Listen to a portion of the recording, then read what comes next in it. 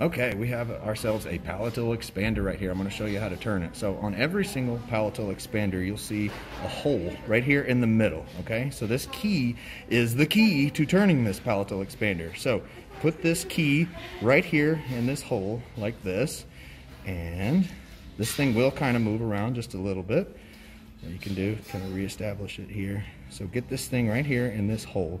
You should be able to let go of this key and it not move. And this thing will swivel. So what you want to do, put a little torque on it and push straight back towards the throat, just like that, and then pull straight down. One of the most common errors that we see with these expanders is when they get unturned like this when pulling the key out. So please make sure you don't do that. If that happens, you need to go back in and actually turn it the right way. So get back in the hole in the middle of the expander, just like that, and then push straight back, okay? And then go straight down towards the tongue, pull the thing out.